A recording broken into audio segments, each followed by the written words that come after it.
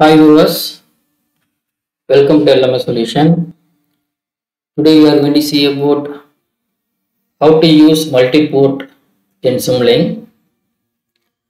Thanks for watching our videos. Kindly subscribe our channel and also click bell icon and turn on notification button for notification about upcoming videos. Let's start with how to use multiport in Simulink. So first you come to that MATLAB, just to open MATLAB window and then click this Simulink and then just go to open blank model. Okay, so here just go to library browser here and then go to signal routing. So here you can see that multiport, right? So just you to place the multiport in the blank model. I'm going to use that mean here you can see the different input port, right? This port known as control port. This port known as input port. Okay, so here we need to connect our inputs. Okay, so that input will be passes to the output, so based upon the control input here. That means the control input is like the number, because here we are having three input port 1 2 3, right? So the control port should receive the value in between 1 to 3. Okay, so it may be 1 2 or 3. So the value is in the control port is 1, means the input port 1 will be selected, the input, that whatever input is available in the input port 1, so that will be passes through the output. So when the control port having input 2, that means it receiving the data 2, so then it will allow the second, that means second input port data to the output. So when 3 is available in the control port, then third input data will be allowed in the output. Okay, so here you can see that number of data ports. So default they have 3, so you can change to how many port you want, right? Input port you want, you can select accordingly. Okay, but here for explanation of this multiport, I'm going to use default value, and then I'm going to use 3 inputs, right? Sinusoidal input, triangular input, and square wave input. So this input going to be passes through the output, so based upon control logic we implemented here, right? So I'm going to take sine wave first,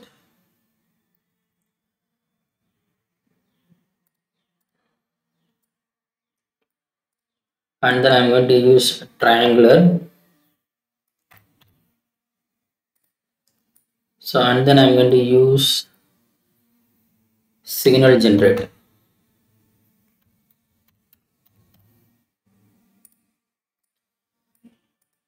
So I'm going to make the frequency of sinusoidal is 1 Hz, and also I'm going to make the frequency of triangular is 1 Hz, and I'm going to choose the square waveform here, square wave, and I'm going to take the frequency, that means I'm going to use frequency 1 Hz. So all signal, that means sine wave, triangular, and square wave is going to be operated in the 1 kHz with the amplitude of 1. Okay, so now I'm going to use source, that means repeating sequence stair, right? So I'm going to use this one for given for a control input. So here I'm going to generate the value. For example, I'm going to generate value, that means 1 2 3, and then 3 2 and 1, and I'm going to make the sample time equal to 2. Okay, every 2 seconds the amplitude will be changed. Okay, for example, from 0 to 2 seconds the amplitude will be equal to 1. After 2 seconds the amplitude going to be changed to 2. After 2 seconds, that means 2 from 0 to 2 1, and 2 to 4 2, and 2 to 6 is 3. Okay, so it going to be changed. So here I'm going to take the maximum number of time, that means simulation time equal to 30, and I'm going to change that move backward, right? So here I'm going to use 2 lux steps. Okay, next I'm going to use scope. We see the results. So here I'm going to take number of input is 2, that means control input. So to see the control input and to see the output, and I'm going to take 2 layout, and I'm going to change the style of the scope.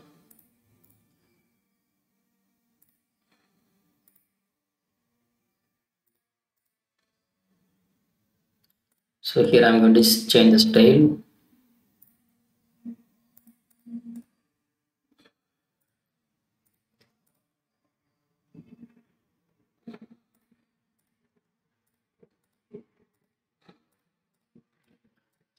So now I'm going to connect the first input, scope input, to the selector switch or control input, and second I'm going to connect with the output. Now I'm going to simulate the model. So initially you can see that, right, you will not get proper output. So already that means just go to model configuration property and go to additional parameter, and just you go to change to 1 e power minus 5.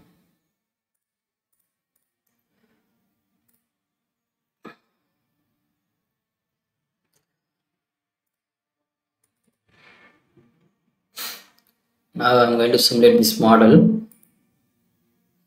So here you can see the selector switch, that means output, that means input for the control port is equal to 1. So 1 means is selecting the sinusoidal, right? So next, now you can see that this control input equal to 2, right? So then we are getting output triangular, right? Now control input is 3, so we are getting square wave, right? So based upon the control input in the control port, right? So the multiport will going to allow the signal in the this input 1, 2, 3, right? So we can see the variation in the output. Okay. So based upon control input signal, it allow the sinusoidal, triangular, and square wave, right? When the control signal is equal to 1, it allows the sinusoidal. When control input equal to 2, it allows the triangular. When control input equal to 3, it going to allow the square wave, right? So it can be seen here, right? So first we have sinusoidal output, second we have triangular output, and third we have square wave output. So this that multiport will be select the signals based upon the control input value. Okay, so this is the working of multiport in the MATLAB Simulink. So thanks for watching our videos. So kindly subscribe our channel and also click bell icon and turn on notification button for notification about upcoming videos. Thank you so much.